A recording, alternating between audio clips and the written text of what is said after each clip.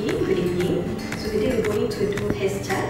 Okay, so Hess Chart, the function is to check the alignment between the eyes. Usually we do it for diplopia patient or screen patient. Okay, okay.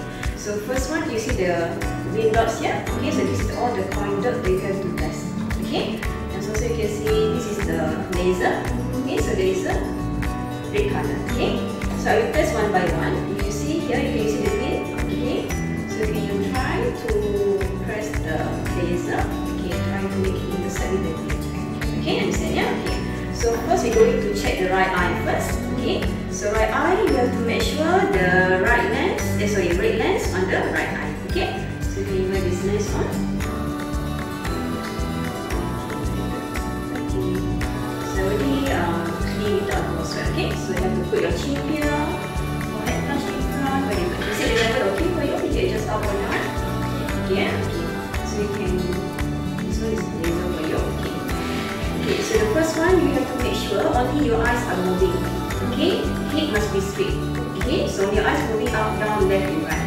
Okay, second one, if you feel like maybe like double vision, or if you see up, down, left or right, you feel slightly discomfort in your eyes, you have to tell me.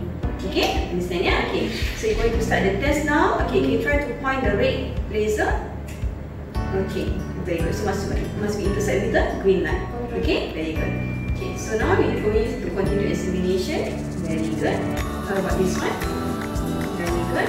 Yeah. Only the eyes moving. Yeah. Okay, it must be straight. This one, try. Very good. Yeah. Very good. Yeah. You get any discomfort when looking down? No. Very good. Continue. Okay.